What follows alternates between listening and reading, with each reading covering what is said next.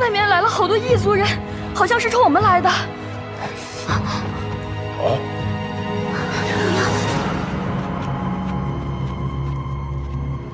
اینجا رو پیدا کردیم. باز هم تو هوشیار هستی. تشکر. 参教真死。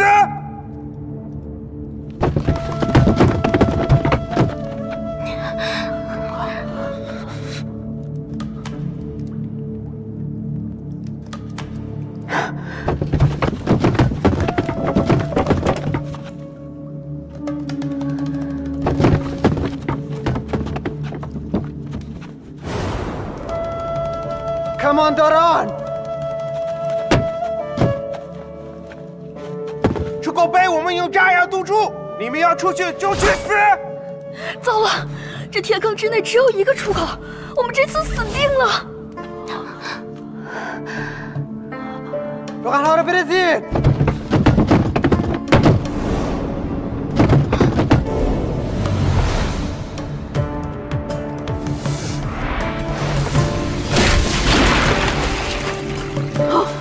三哥，小心！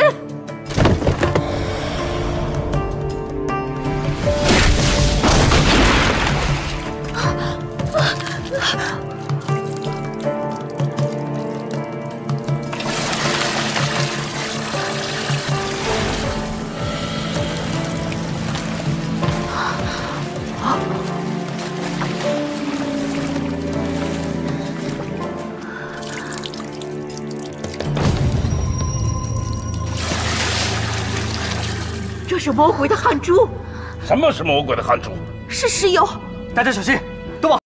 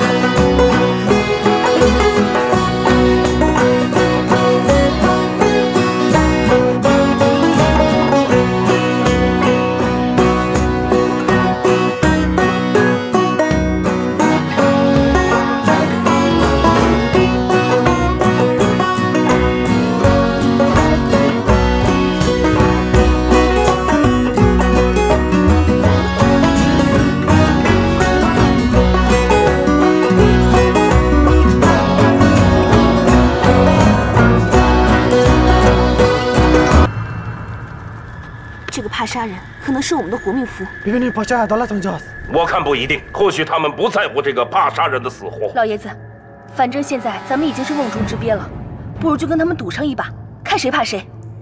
شاه بزرگ دست نگه دارید. 你们还在等什么？现在正是剿灭谢逊这帮叛徒的好时机，赶紧放箭呐！退下！本教十五岂容外人指挥。果然有用。 他们到底还是忌惮他。چیکار کنیم؟ فقط به زور میتوانیم. میترسم شب خطر مواجه شود. 他们在说什么？他们在商量怎么把平等王给抢回去。帕沙三使身手诡异，本来就很难对付了，再加上三宝树王，恐怕那也没有办法，不打横竖是个死。应该说，幸好有张教主在。公子，周姑娘说的没错，你是斗不过他们的。 硬上只会白白送了性命。大圣王已经下令了，他们准备来抢人。无忌，陀螺宝刀你拿去。义父，猛砍便是。好。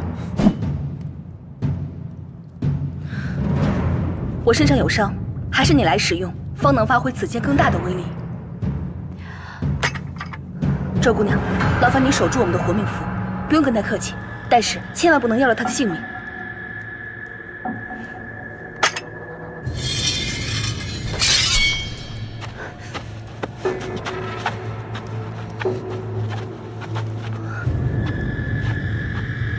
这个平等王就算是活着回去，脸上印着这几行字，愁又愁死了。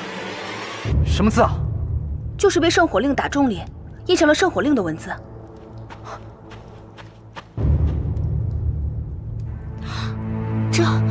这是乾坤大挪移心法。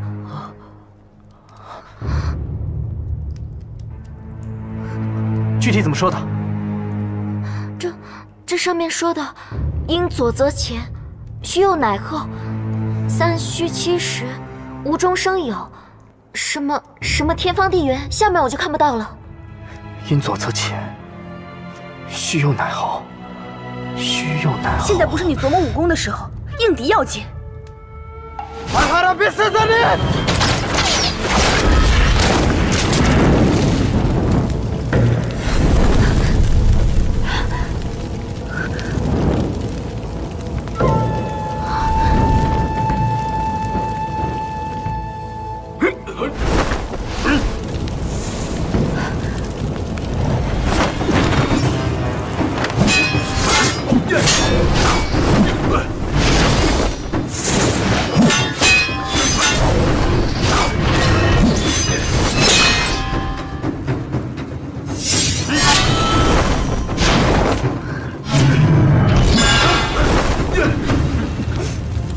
因左则前，虚右乃后。他悟出来了。什么？说不好，但肯定跟那几句口诀有关。还有刚才被打的那下，好像让他领悟了什么。难道秘密在圣火令上？果然，要参悟帕沙武功的古怪，非得探究帕沙武功的根源不可。那圣火令便是根源。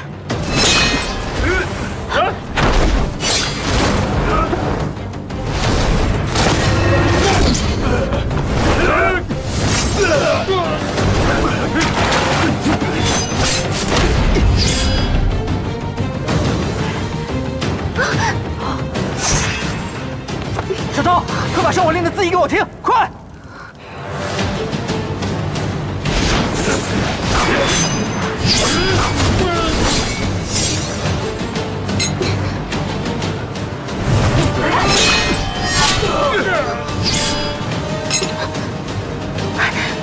小周，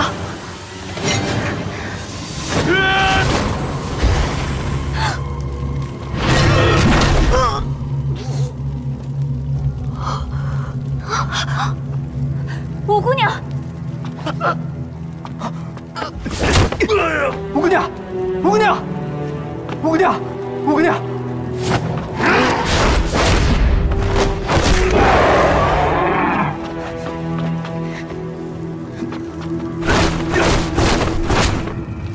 快，小周，这上面写的是随心而动，唯记清明。记清明，那到底是什么意思啊？我也不是很清楚，但是这上面写的不是武功啊，它是说圣火令传入中土，再经山谷传回帕沙，经千百年间，跟乾坤大挪移结合。乾坤大挪移，只能看出大概意思。没关系，你看到什么念什么，继续。随心而动，唯记清明。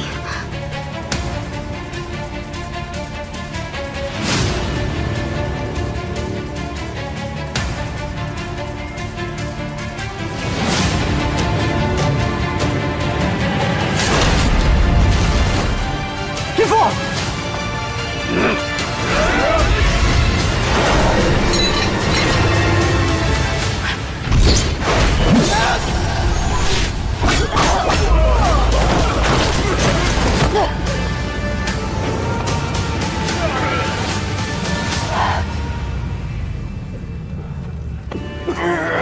张教主，你终于参悟了。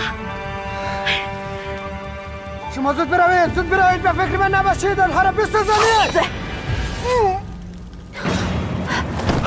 ，شاه عدالت برگردید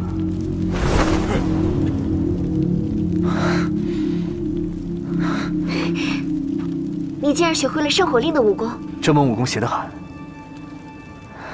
那个平等王居然自杀了。是啊，现在活命符没了。就算你已经悟出了克制帕沙武功的法门，在这坑里，我们也是毫无生路。如果他们现在继续倒石油，我们全部都得死。赵姑娘，你不要说这样丧气的话。赵姑娘，你没事吧？只要和你在一起，就是死，我也不怕。不怕，我会保护你的。无忌，你身为明教教主，中原的百姓都盼着明教能够举起一旗，匡扶汉室天下。孰重孰轻，你身为教主心里要清楚。义父，老爷子，你以为在这个形势之下，我们还有人能活命吗？别人我管不着，可任何人都不能伤及无忌的性命。你是在指我吗？如果可以的话，我愿意为张教主万死不悔，只要他活。如果此一战我们赢了，那么无忌便与朝廷为敌，那你又当如何？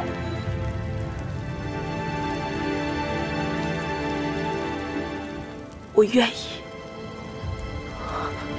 现在说这些有什么用？现在也只能一起死了。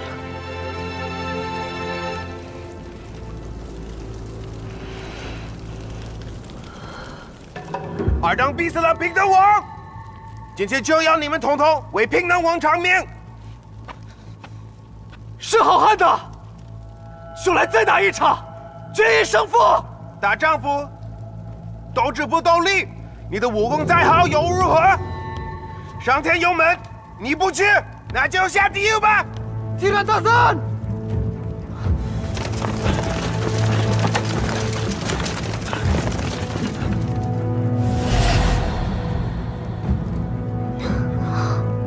无忌，过来，到我身后去。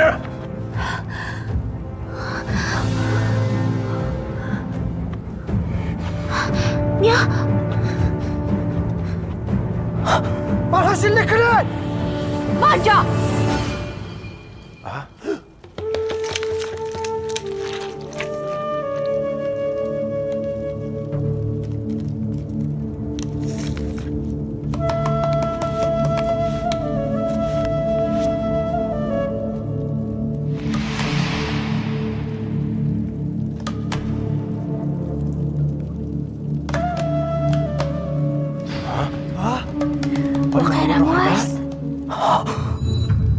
发生了什么事情？老爷子，你之前说戴启思她是个大美人。是啊，我现在相信了。不，韩夫人，他们可是想杀了你啊！我自有办法。娘。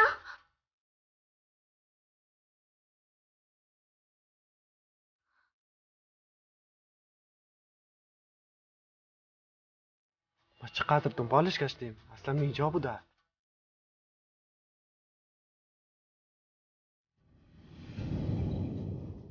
شاه بزرگ من چیز برای گفتن دارم.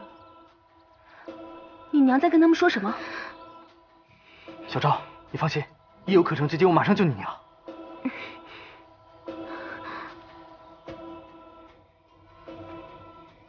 شاه بزرگ بالاخره پیدایش کردیم. 娘，娘，娘已经决定了。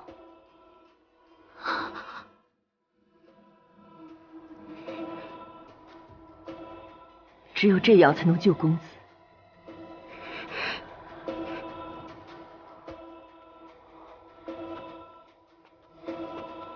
三哥，张教主，放心吧，已经没事了。怎么会呢？他们说了些什么呀？紫山龙王虽是女流之辈，但也知道一人做事一人当。三哥和张教主对我们恩重如山，我不能连累你们。啊，戴启思在这里谢过了。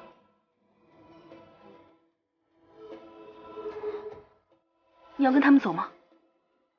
韩夫人，你穷毕生之力隐瞒身份，不就是为了躲过帕沙总教的问罪吗？现在我们又抓了平等王，他们一定不会轻易放过我们的，你又何必徒劳呢？别劝了，韩夫人，她已经决定了。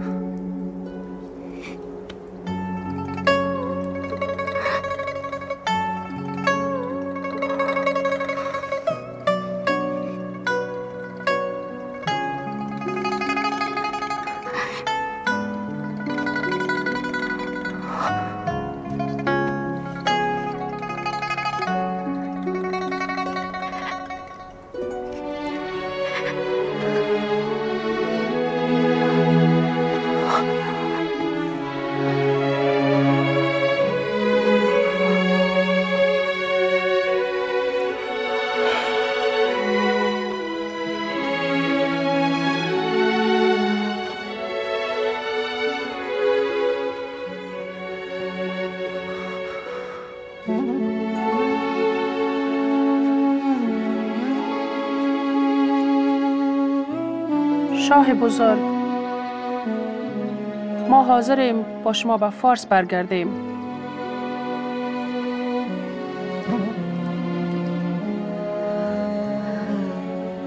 怎么过去这么久了，还是一点动静都没有？恐怕他们母女二人此一去，凶多吉少。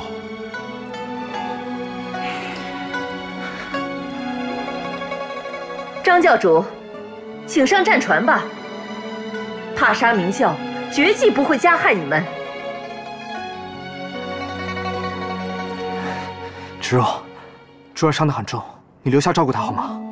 嗯。赵姑娘，你也有伤在身，要不……不，我要跟你一起去。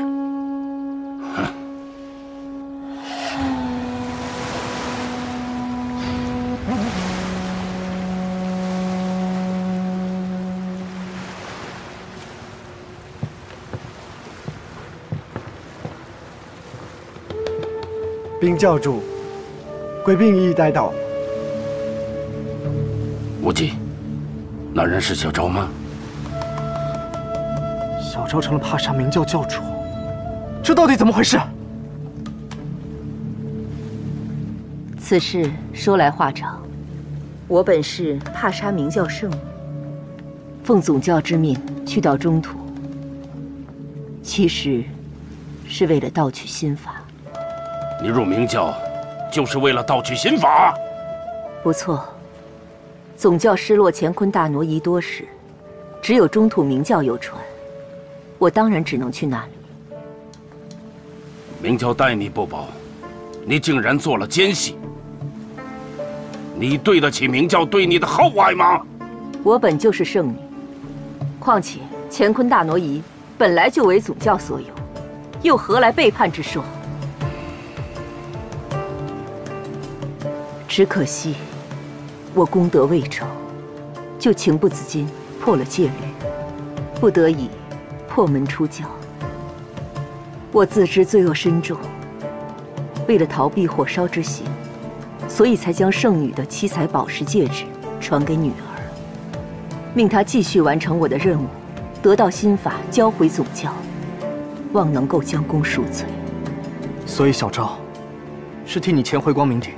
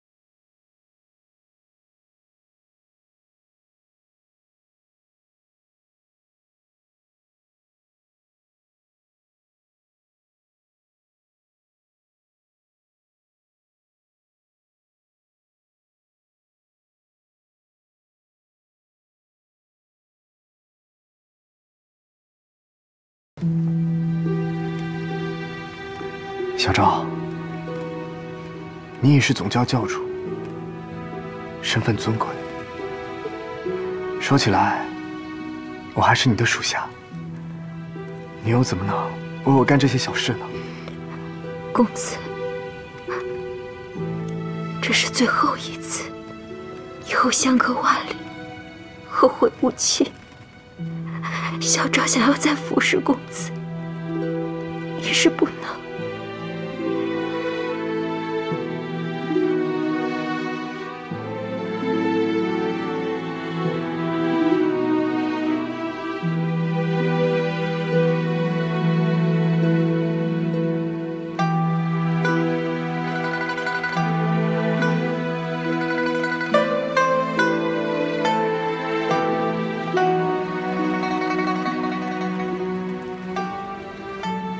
小昭，你肯做圣女，回归帕莎，这一切都是为了我吧？你会不会怪我？如果不是没有办法的话，我是一定不会泄露乾坤大挪移心法的。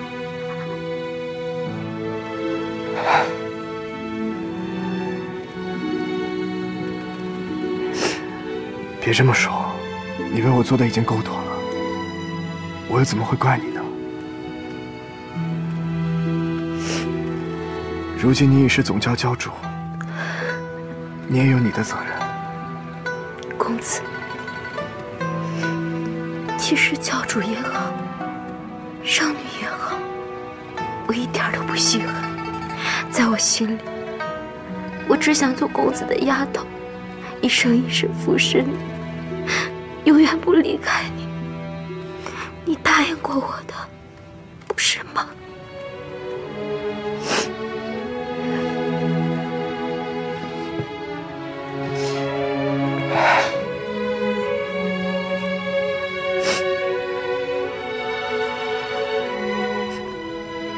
别哭。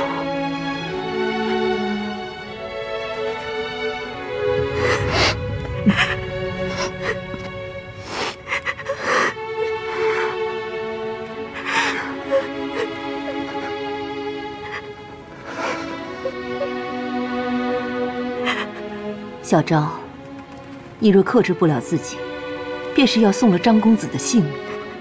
公子，你可以答应我一件事吗？你说。忘了我，以后都别记着我。小昭，我们杀出去，擒他1、2个保释我，逼他们送我们回去，好不好？他们已经学乖了，处处防备，还命人看着谢大侠他们，还在船上布满了炸药，有什么异动就会死。你别做无谓的牺牲。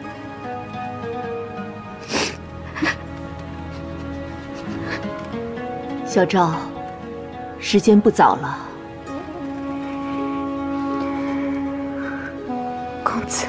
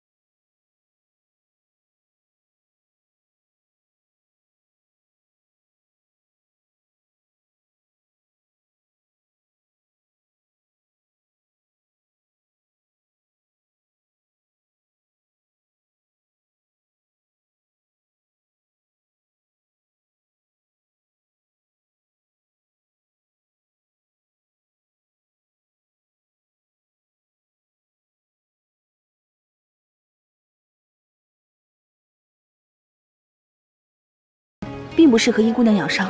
既然现在已经没有帕莎总教的威胁，不如我们搬到金花婆婆的小屋去住。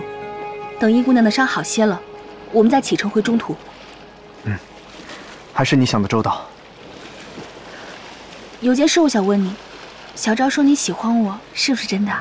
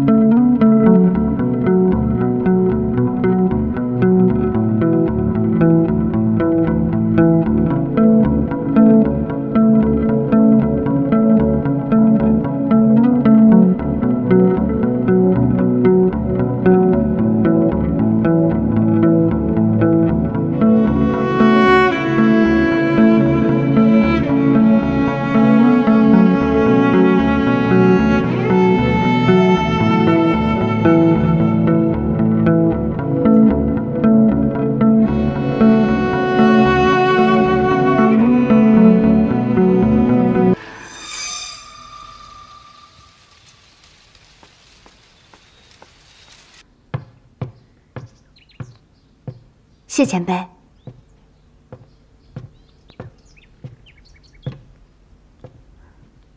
芷若，里面还有一张床，你就睡里面吧。我和义父还有珠儿就睡在厅堂，方便我照顾他们俩。无忌哥哥，殷姑娘还是跟我住一起吧。你一个大男人照顾她不方便。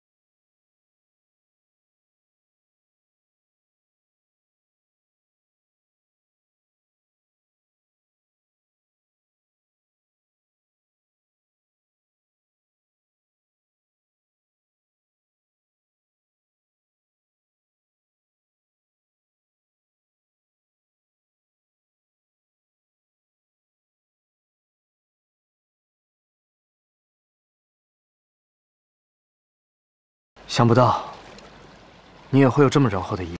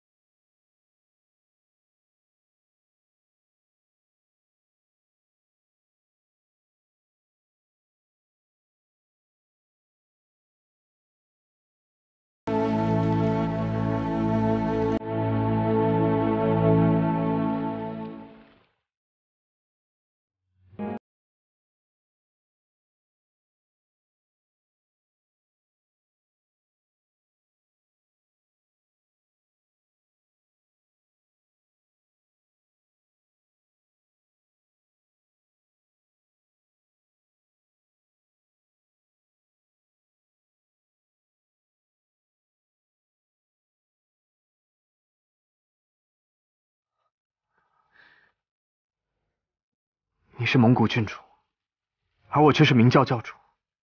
回到中土之后，我们还是敌人，不应该走这么近的。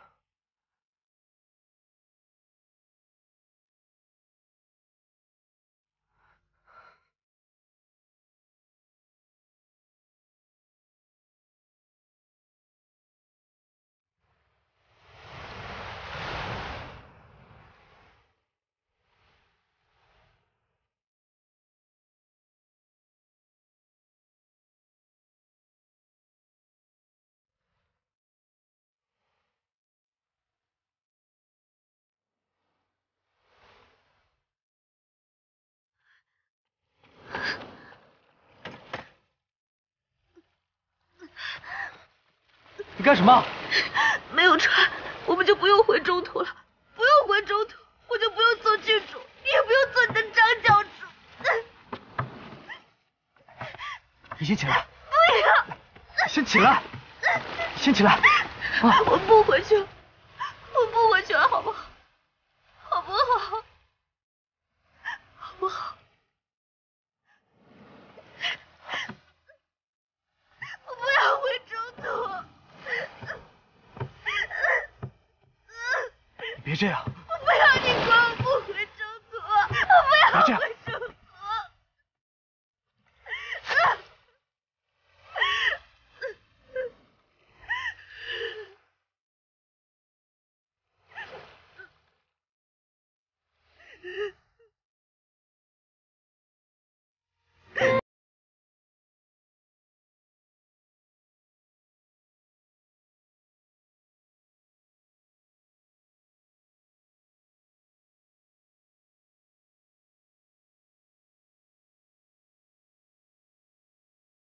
一言不发，估计在海边吹风了，着凉了。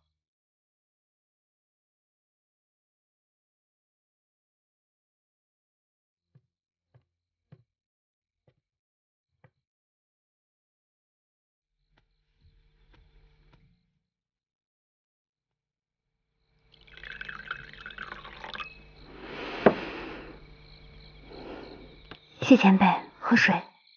啊，周姑娘，你辛苦一天了，早点歇着吧。我不累。哼。义父，这岛上的花草和中原大义，我多半不认识。我想尽早回中原替表妹治病。可在这孤岛上只有一条小船，咱们这么多人，恐怕很难经得起风浪。虽然有点冒险，但以表妹现在的病情，不能再拖了。这样吧，明天开始我就准备些粮草，过几天便启程。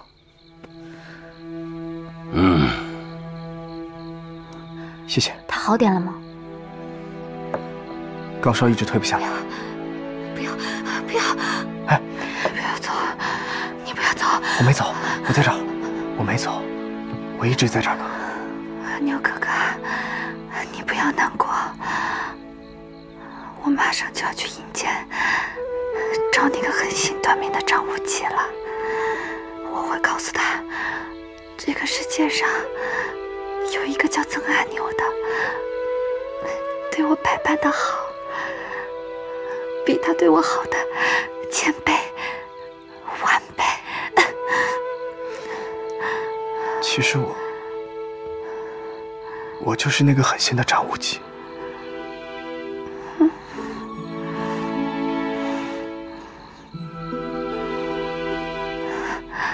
阿牛哥哥，你傻了吧？怎么拿这些哄我呢？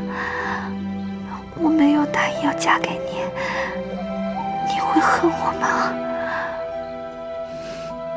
我知道，你说要娶我，这些都是哄我开心的。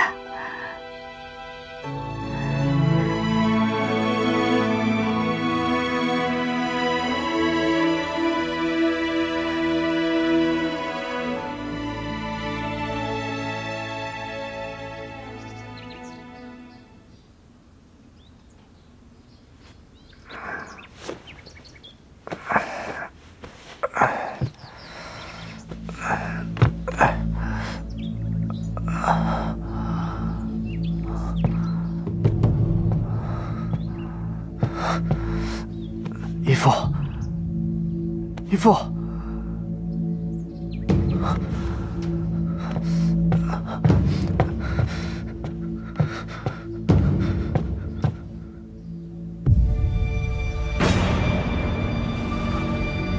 珠儿，珠儿，珠儿！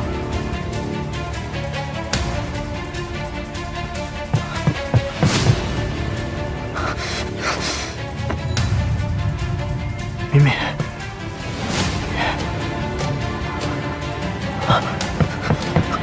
芷若，芷若，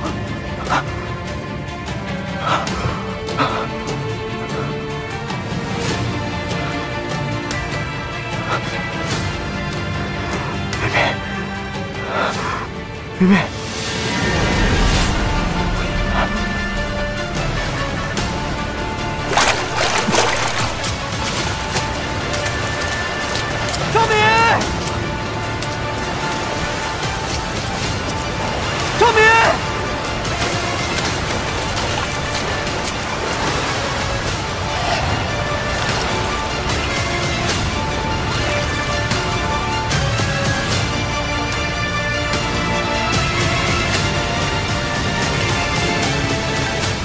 信不信？你一定会输给我，因为你没有我狠。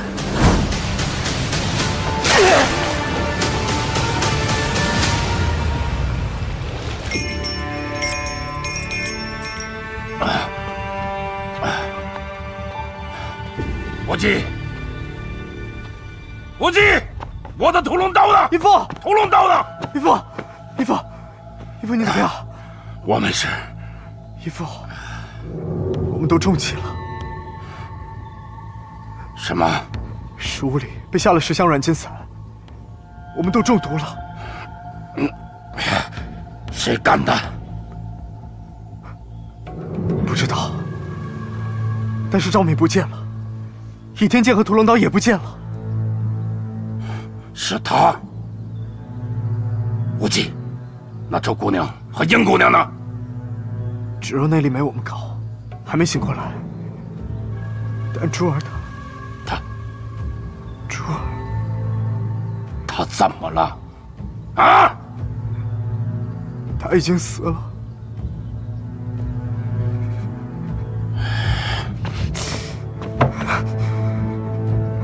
这一切都怪我，是我信错那个蒙古郡主。表妹本来就重伤问愈，她竟然还下此毒手。以为你真心实意，原来全都是在演戏。孩子，赵敏，我张无忌绝不饶你。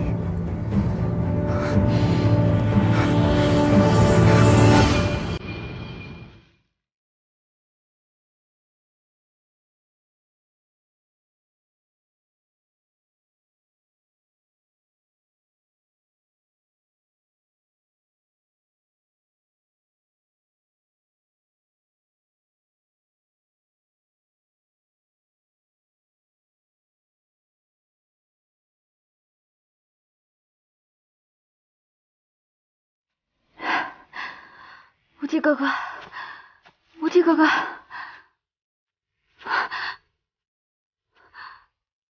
殷姑娘，殷姑娘，无忌哥哥，到底发生了什么？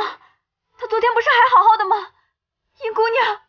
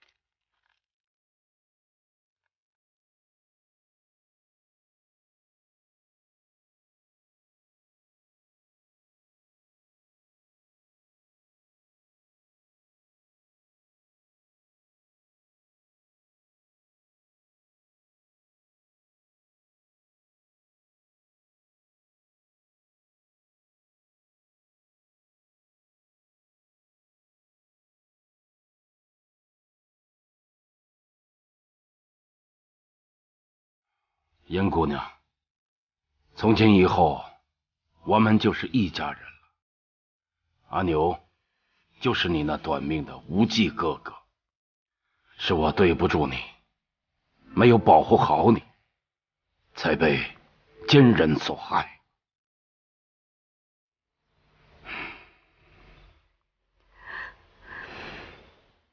都是赵敏干的。赵敏，你这般蛇蝎心肠，若再撞到我手里，我张无忌定不会饶了你。只怕你见到他，又不忍心下手了。我张无忌一定誓报此仇。若不守住妖女，我张无忌枉生为人。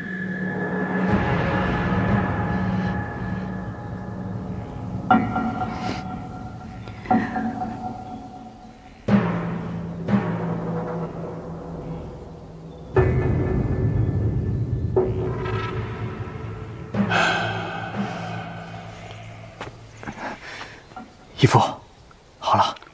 这10香软坚散真是厉害。已过数日，义父这身体啊，还是觉得无力。应该再过1、2天，您体内的毒素就可以去除了。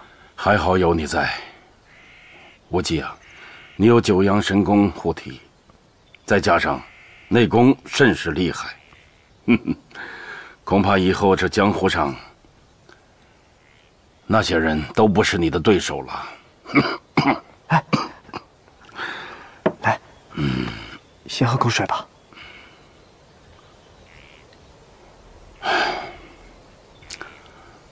无忌啊，周姑娘呢？她出去找吃的了。原本我们可以尽快的回到中土，可是没有想到，赵敏那个妖女，竟然把我们的船给偷走了，才促使我们逗留下来，又看不到来往的船只。真要是待上10年、8年，甚至100年，我死在这里倒是无所谓。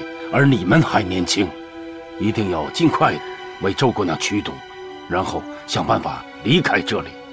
啊，义父，我也很想帮她驱毒，可芷若毕竟是女子，男女授受不亲，怎么好意思呢？无忌啊，周姑娘待你如何？她对我很好，曾救过我的命。那难道她不漂亮吗？啊，不，周姑娘她很漂亮。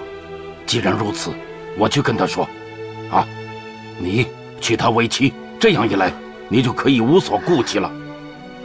难道你还想着那妖女赵敏吗？不是的，义父。义父，您误会了。我现在是明教教主，明教事务繁忙，这个节骨眼上实在不宜成亲。即便是今日和芷若成亲，我也怕将来亏待了芷若。哎，无忌啊，既然你有如此的顾虑，那义父帮你问一下周姑娘，是否介意因为她的夫君忙于政务而冷落了她？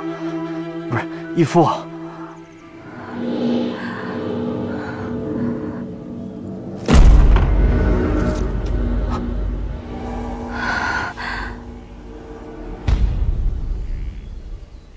芷若，芷若，周姑娘怎么样了？想不到剧毒已经侵入脏腑了。哎呦，那你还等什么呀？芷若，我先帮你运功疗伤吧。不要，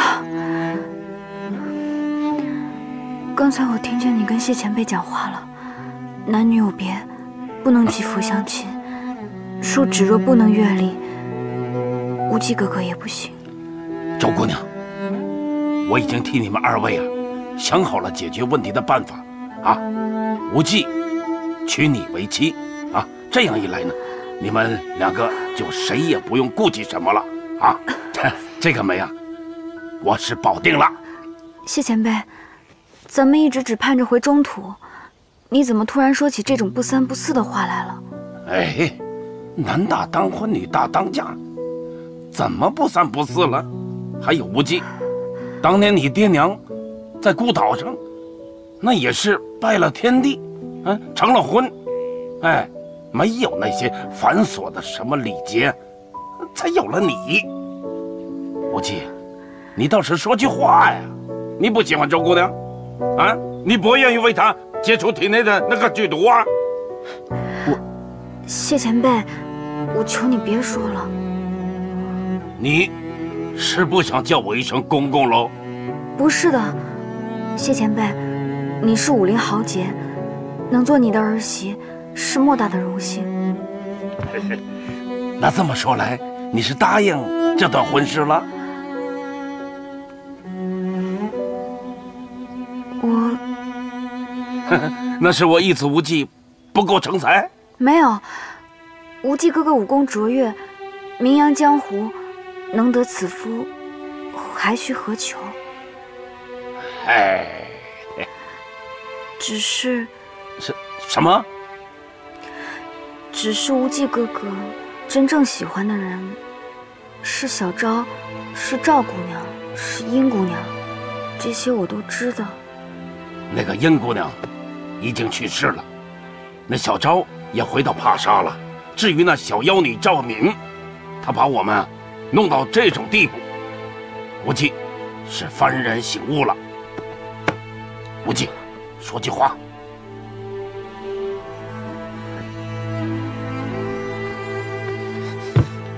赵敏杀我表妹殷离，我一定饶不了她。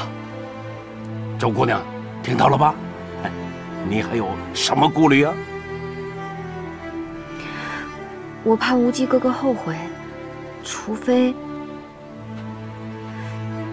他立个誓，否则我宁愿毒发身亡，我也不让你给我去毒。无忌，立誓。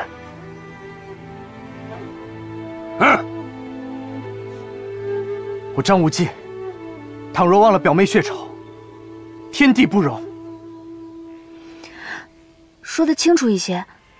那赵姑娘呢？啊，对呀，赵姑娘呢？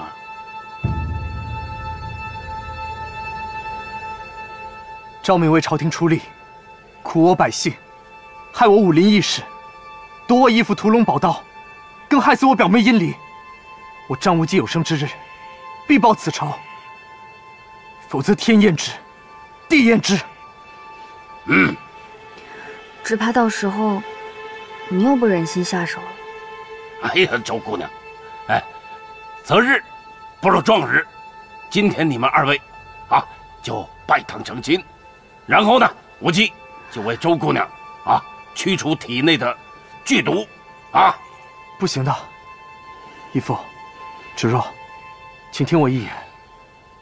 表妹殷离对我情深意重，她自幼心中便以我为父。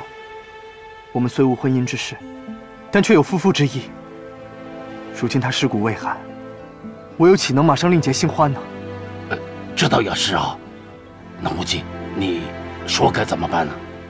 依孩儿之见，今日不如先和芷若定下婚约，帮她运功疗伤，这样就方便多了。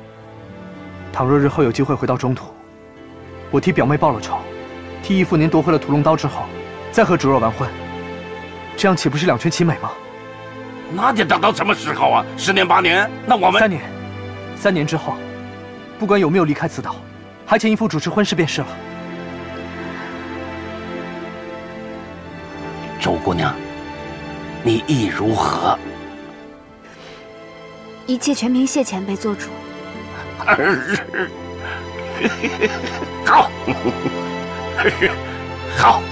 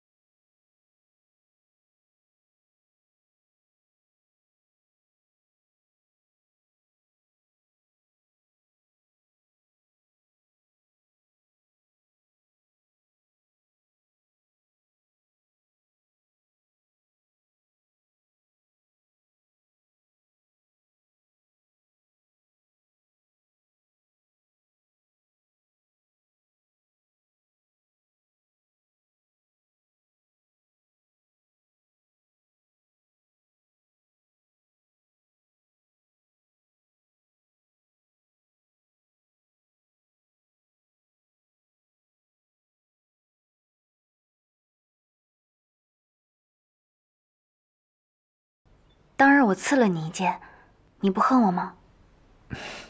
不恨。我知道你是奉师父之命，不得不为。当日在师父面前，你还对我手下留情，我已经是感激不尽了。早知如此，我就应该一剑杀了你，省得日后我受你的气，受你的欺负。你我已有婚约，我怎么会气你呢？我问你个问题，你要老实回答我。如果日后我一时糊涂做了什么错事，得罪了你，你会打我、骂我，甚至杀了我吗？像你这么温柔善良的姑娘，怎么会得罪我呢？即便是圣人，也有做错事的时候。更何况，我从小又没有爹娘的教导，难免会一时糊涂。如果你真的做错什么事情，我一定会好好劝你的。那你绝对不会变心，绝对不会杀了我吗？我让你回答我。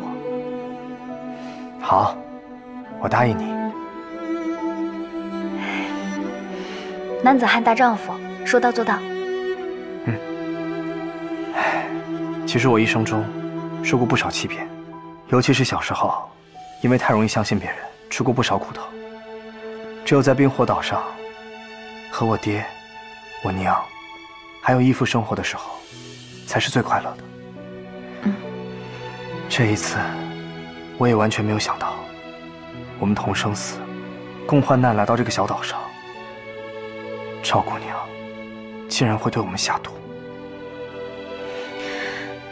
你是不到黄河心不死，到得黄河回已迟。芷若，你一直对我很好，你是我永远永远的亲人。如果将来有机会回到中原，你帮我提防这小人，有了你这样的贤内助，我一定会少上很多当的。芷若只是个无用的女子，哪里及得上赵姑娘，还有小昭啊？芷若只是个老老实实的笨丫头罢了，你都没有看出来吗？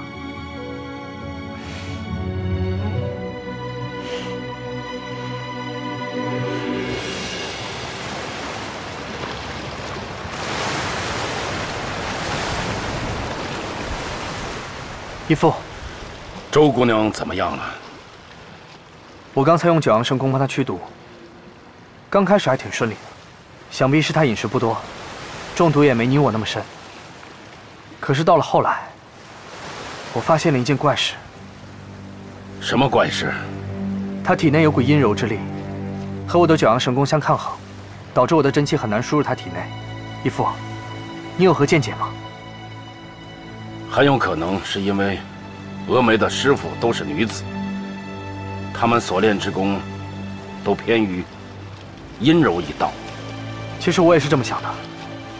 好在芷若的内功修为和我相差甚远，我催动神功，还是能将她那股阴柔之力压下去的。只不过，如果要彻底去除她体内之毒，恐怕没有想象中那么简单。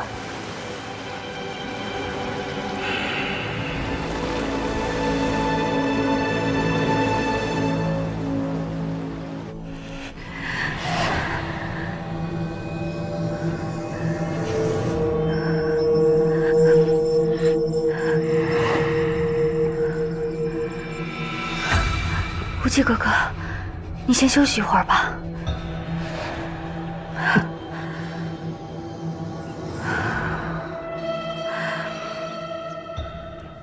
无忌哥哥，看之前你给义父驱毒，也没有这么费力，你今天是不舒服吗？你可能有所不知，你体内有股阴柔之力。阴柔之力？这股阴柔之力虽然尚弱，但日后成就必定非同小可。尊师灭绝师太，真是一代人杰。他传给你的内功，法门高深之至，我也感觉到了。如果你依此用功，将来和我的九阳神功并驾齐驱，各擅胜场，我相信日后你的成就必必定会超过你的师傅。你就骗我吧，我们峨眉派的武功，哪能跟你的九阳神功和乾坤大挪移相比啊？你想讨好我，也不用说我武功好。我的武功要是能及上师傅1、2成，我就心满意足了。无忌哥哥，你可不可以把你的九阳神功和乾坤大挪移也教教我呀？不能。芷若，不是我不想教你，而是我不能教你。因为我所练的九阳神功是纯阳至刚的内功，而你所学的峨眉派武功走的是阴柔的路子，这俩完全是相反的。如果你要是学了我的武功，阴阳汇入一体，只要稍微走差一步，便会走火入魔。不过，日后等你内功有所成就的时候，我的乾坤大挪移心法倒是可以教教你。我只是跟你说着玩而已，以后我们天天都在一起，你的武功和我的武功又有什么分别呢？再说，我生来懒散，说不定你的九阳神功特别难，你教我还不想学呢。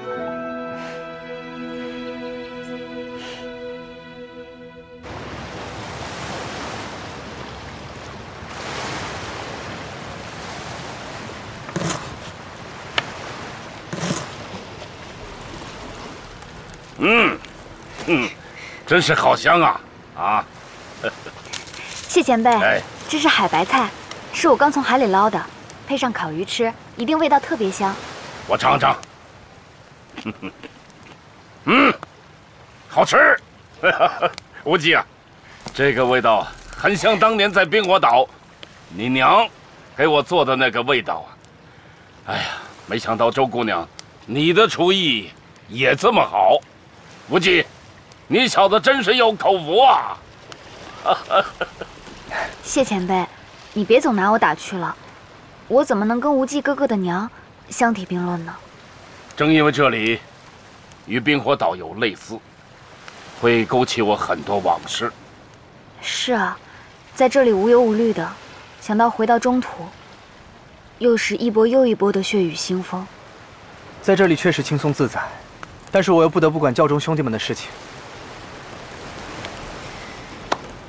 起义也不知道到什么阶段了，一想到教中的兄弟们为了拯救天下百姓，抛头颅洒热血，我还是得尽快赶回去。况且珠儿那笔账，还是得跟赵敏算个清楚，至少得问个明白，他到底为什么要这么做。赵敏不是扬言说要收服武林吗？他骗你来此的目的，就是要盗取屠龙刀，这些你还用问吗？还有，你一直拿着那盒子，难道你对他还念念不忘吗？芷若，你别这么想了，我跟你都已经有婚约了，哪还有什么念念不忘的事情呢？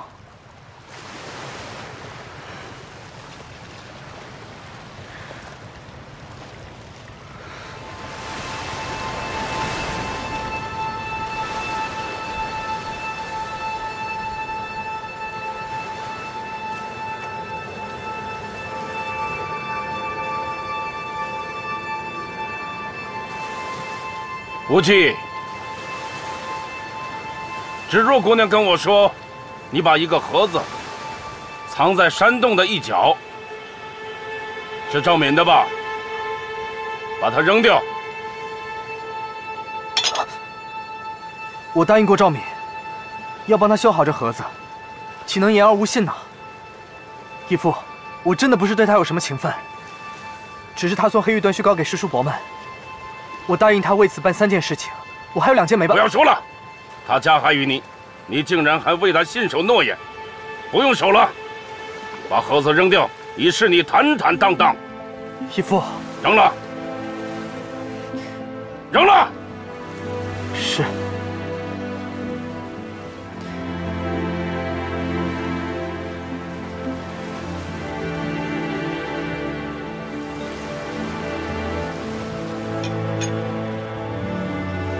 扔！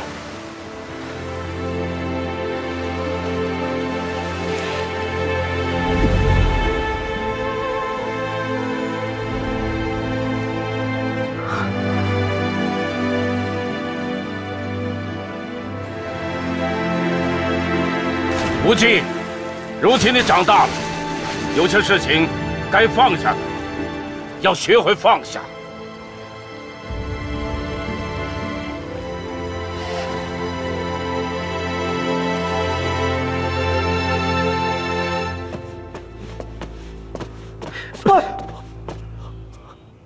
你怎么不长眼啊？对不起，宋秦叔，大师傅，二师傅，你发什么脾气？爹，二叔，这阵子下山你都做了些什么？峨眉的掌门最近突然失踪了。根据我查访所得，芷若的行踪到海滨就消失了。我怀疑巨鲸帮知道个中一二，所以巨鲸帮说不知道就不知道，你问不出结果就动手打人发泄，你是不是得失心疯了啊？我不是失心疯，爹。魔教那个大魔头最近也在江湖上销声匿迹了。我怀疑带走芷若的人就是那个大魔头。如果你早一天同意我向魔教讨问，我也不会得罪巨鲸帮。放肆！哎，大哥，二弟，今天非要好好教训他不可。大哥，息怒。秦叔，还不向你爹认错？孩儿知错，爹爹息怒。这怒难消。你去寻找周姑娘的下落，只是为了一己私情。你伤巨鲸帮，自是可恶，但忘恩负义更不可饶。无忌在万安寺救下各派同道，那是有恩于大家，你不要忘了，你也是他所救的。是啊，如今乱世，明教诸人群起抗元，舍身救百姓。如果说他们是魔教，那我们这些自认为名门正派的，又成什么人了？你要为了一个女子去找明教的麻烦，爹还有何脸面面对抗元义士？你给我听好了，从今日起，就留在山上思过，没有我的吩咐，你不得离山门半步。孩儿知道了。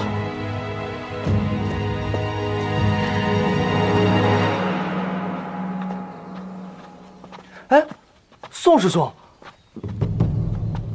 师傅说过，让你留在山中静修的。回去告诉我爹，找不到周芷若，我誓不罢休。师兄，师兄！哎，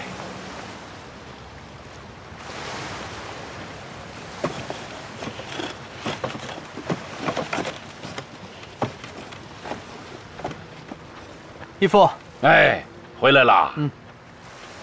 无忌啊，想当年，你跟你爹、娘离开冰火岛的时候，也是这样在海滩上扎木筏。可以想象啊，经历了九死一生，才回到中土，是吧？上回南下，这回北上，都希望老天爷能够庇佑，让我们按时回到中土。只是义父，您可别像上次那样不肯走，逼我们离开了。回，这次。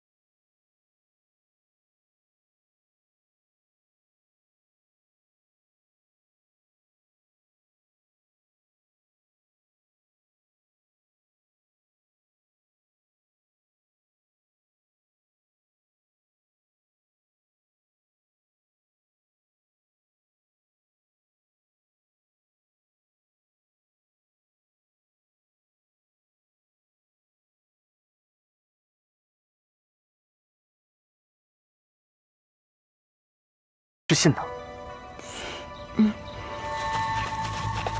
快，后面跟上！怎么会有援兵？肯定是赵敏派来的。先去看看义父，走。好。义父，义父！哎，怎么了？岛上来了官兵。哦，好啊，这样我们可以不用砸木筏，借他们的船回中土了。赵敏那妖女分明就是放心不下，想要斩草除根。我看这些官兵个个都是武林高手，恐怕不能轻易得船。义父，哎，我们先找地方避一避，谋定而后动吧。哦，恐怕来不及了。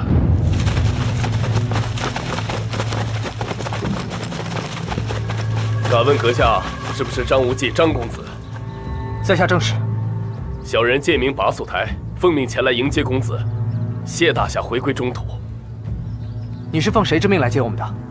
小人乃奉水师提督所遣，前来迎接。水师提督？我们跟朝廷势不两立，为什么要迎我们回中土？提督大人吩咐，张公子是大大的贵人，乃是当世的英雄豪杰，命小人找到之后用心伺候。至于何以迎接公子，小人职位低微，未蒙提督大人赐狗。可是少敏郡主之意，郡主乃千金之躯，小人未曾见过。公子请。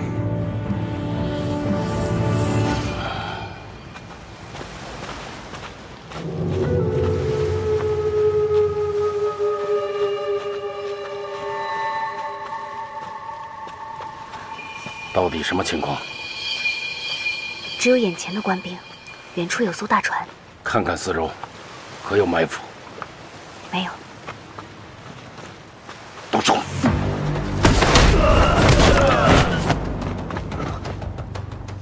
义父，住手！张公子，你们这算是什么意思？文俊，让开！义父，他们全无加害之意，为什么如此对待呢？你信那妖孽，我们不信。信与不信都得讲个理字，我们回去弄个清楚，绝对不能滥杀无辜啊！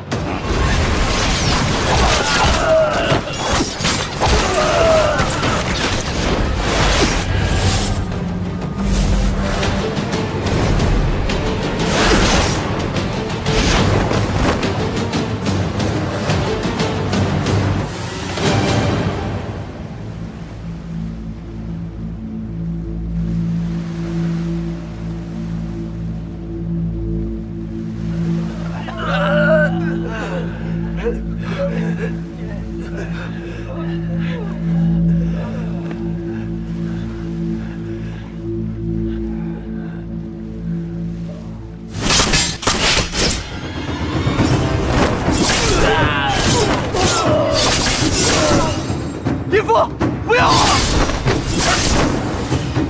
义父，不要啊！他们已经无力伤害我们了。无忌，你不要怪义父，这些人是赵敏派来害咱们的，他是敌人，你不能菩萨心肠。他将我们留在荒岛上，要我们自生自灭，永世不能回到中土。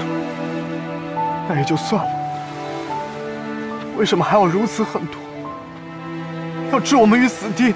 无忌，你把他困在万安寺的那6大派高手都救了出来，破坏了朝廷消灭武林的计划，赵敏能不恨你吗？况且，明教教主失踪多日，明教上下到处寻找，难免不会找到此地。赵敏他不斩草除根，那才是怪事。无忌哥哥，谢前辈阅历丰富，见识过人，听他的准没错。无忌，常言道，量小非君子，无图不丈夫。既不害人，人会害你。既然赵敏如此的对待我们，那我们就以其人之道还治其人之身。走，我们杀上船去，把船上的那些人都杀掉。这样一来，赵敏就不知道我们的行踪了。那么从此以后，他在明，我们在暗，想要报仇，那就容易多了。无忌哥哥，你好好想想吧。赵敏3番4次使诈加害，我岂能容他？我说过，我与他不共戴天。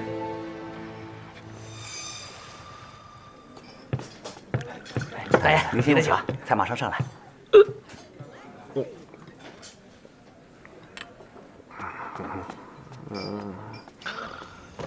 芷若，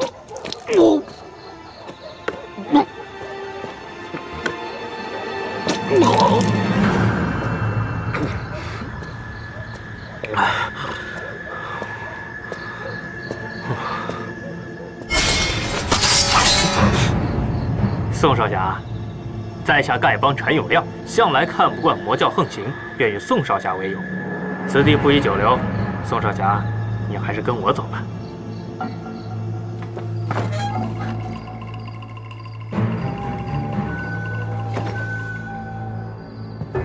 请。启禀帮主，属下刚刚结识了武当宋远桥大侠的公子宋青书少侠，特带来与您相见。青书见过帮主，帮主大名青书久仰。原来是宋公子大驾光临，失敬失敬。令尊文才武德，冠绝武林，是某久仰才师啊。宋少侠当日也曾带领武当弟子围攻光明顶，论文韬武略，也属人中龙凤啊。这阵子魔教甚狂，气焰嚣张，自以为是一师，四处横行。比起当年援兵，表面上假仁假义，暗地里却是男盗女娼。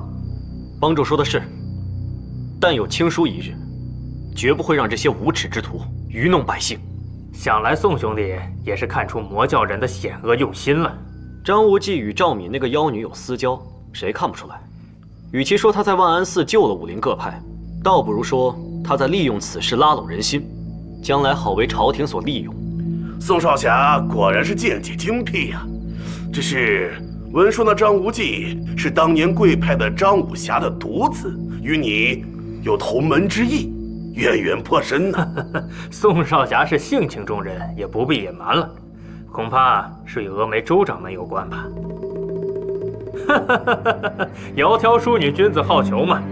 武当峨眉天作之合，本来就是江湖的一桩美事。可惜那张无忌偏偏要横刀夺爱，也难怪宋兄弟对他怀恨在心呐。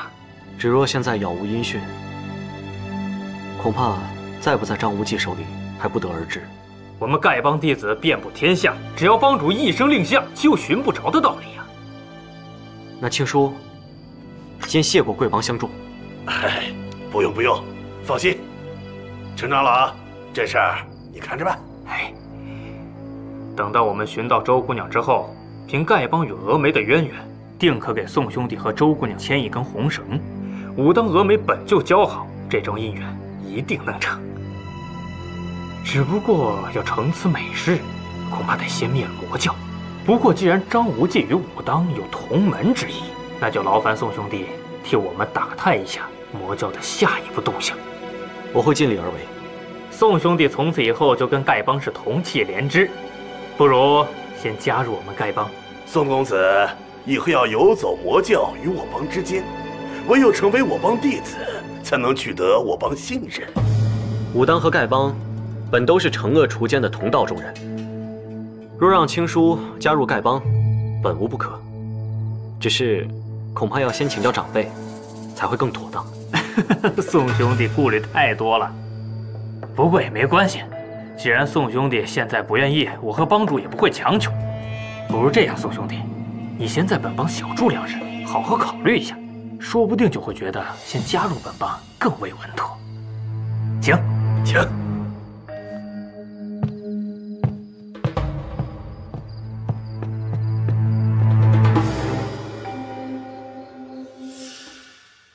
那周芷若早与张无忌在灵蛇岛风流快活，只是说出来宋青书也未必会信，所以咱们就多说无益了。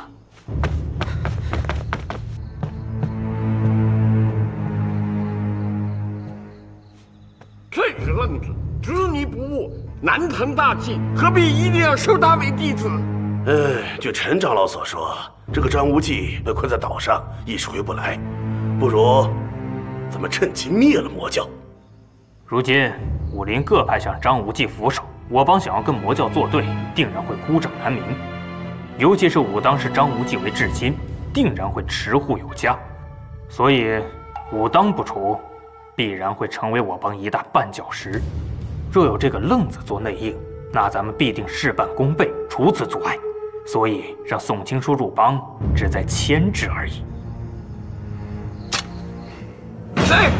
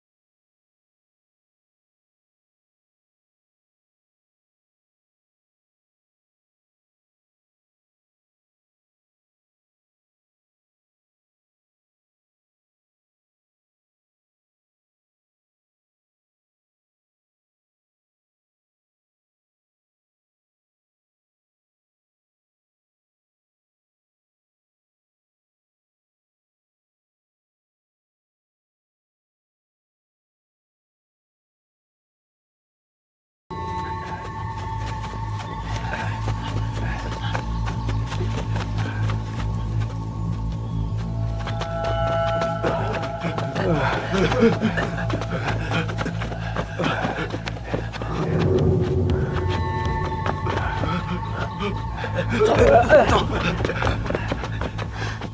糟了！怎么了？是几个援兵，他们好像认出我们了。无忌，不要让他们跑了，把他们抓回来。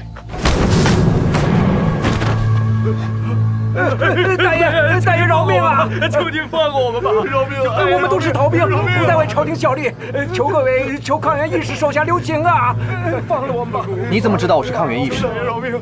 像您这样的相貌，又有您这样的武功，非明教抗元义士莫属啊！那是叛军啊！不，你们明教最近分别在淮泗和两湖等地多路起事，声势越来越大，占地不小啊，颇得人心啊！求大人饶命！求大人饶命啊！饶命！大爷饶命！大爷饶命啊！饶命啊！你们走吧。大爷饶命！谢谢大爷！谢谢大爷！谢谢大爷！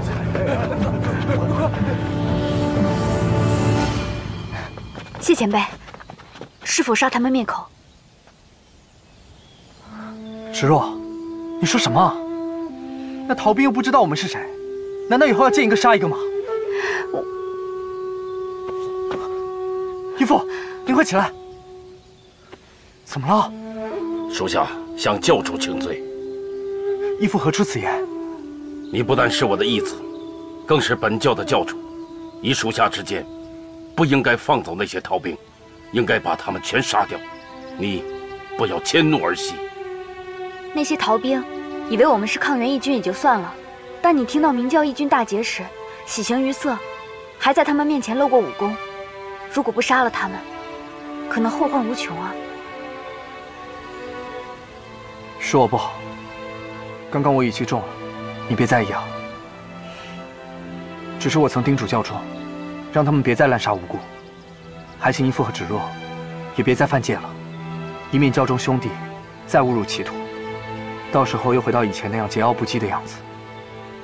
既然教主不想伤那么多人的性命，那么从今以后，我们的行踪要更加注意，以免被人发现。多谢义父体谅。不过，无忌还有一件事情要告诫您，就是请您从今以后别再属下教主的叫了，我可不习惯了。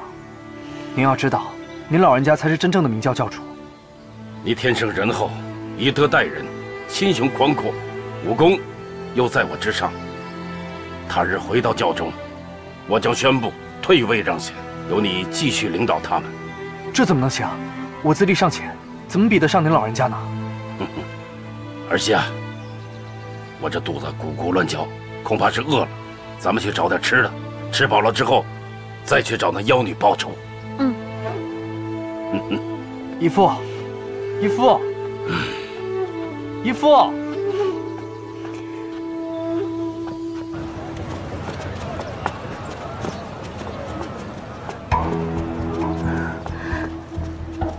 我们这样行吗？哎，衣服越臭越好，脸弄得越脏越好，这样就更像乞丐了。即便那个小妖女发现咱们，也认不出咱们来。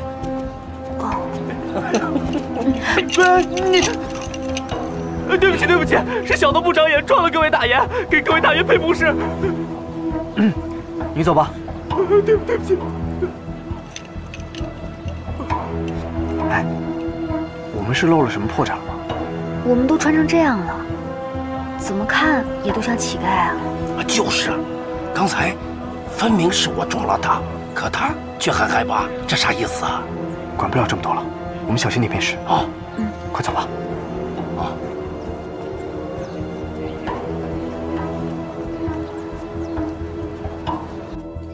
小二，怎么还没上菜？快去，赶紧的！客官稍微等一下，菜马上就好，赶紧上菜，赶紧上菜！赶紧的！客官您吃好喝好。来，爷，您里边请。里边请。请坐，请坐。不用吵，不用吵。两位大爷。看来是丐帮在此集会，我们被误认是丐帮中人了。义父，我们还是赶快离开这里，免得多生事端。哎，我们喝我们的酒，管那么多干什么？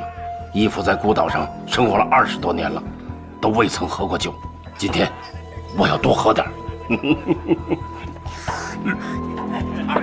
哎，长老，你们可算来了。请，里边请，里边请。恭迎我们的丐帮长老。当然让我来了。快点，快点。哎，里边请，里边请。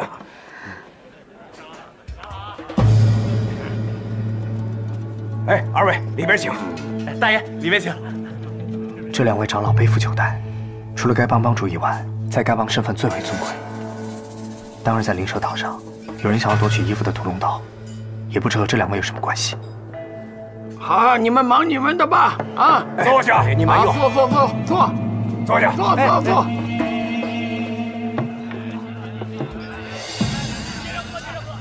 这个丐帮号称天下第1大帮，听我太师傅说，当年丐帮帮主洪七公行侠仗义，武功高强，无论正道邪道，天下无人不服。其后的黄帮主、耶律帮主等，都是出类拔萃的大人物。可这数十年来，再也没有什么响当当的人物。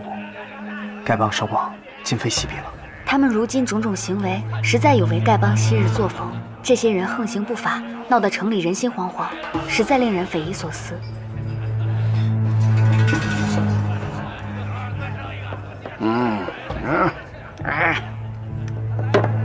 走了。大爷慢走，您慢走。无忌，丐帮与我教争夺了几10年，他们也曾经派人夺我的屠龙宝刀。如今我教节节胜利，他们这些人呢，会看着眼红。因此，今天在此相聚，很有可能是对我教图谋不轨。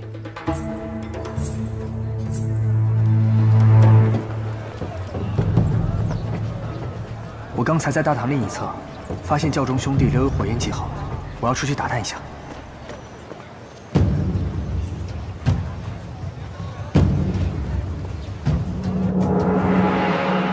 想当年，无忌呀，离开冰火岛的时候，才这么大，这一转眼，变成了少年英雄。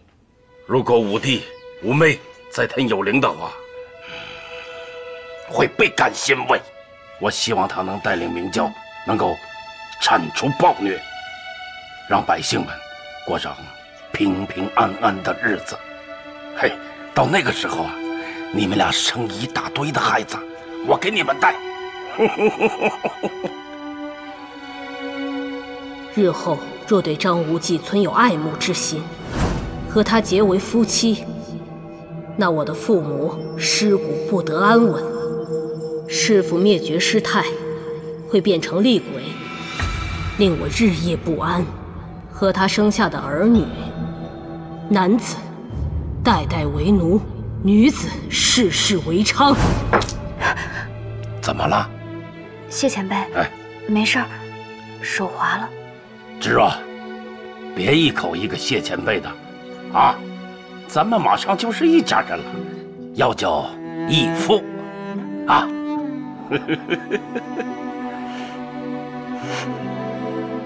怎么了？无忌让你受委屈了？跟我说，怎么回事？我从小便失去爹娘，孤苦伶仃的。我现在想到，我以后终于要有一个家，终于要有亲人，觉得自己很有福气。无忌能够找到你这样善解人意的女孩啊，是他的福气。来，陪义父多喝几杯。好。哎。